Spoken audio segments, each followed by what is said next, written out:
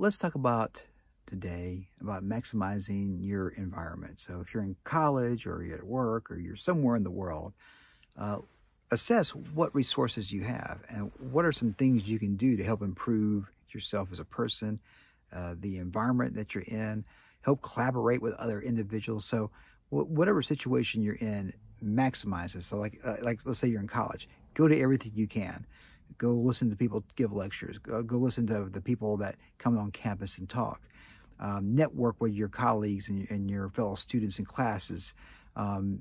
Because after 4 or 5 years, however long it takes you to get through school, you'll have those connections and those experiences that you can use in the real world. So wherever you're at, maximize the experiences that are available to you. Subscribe, compute that.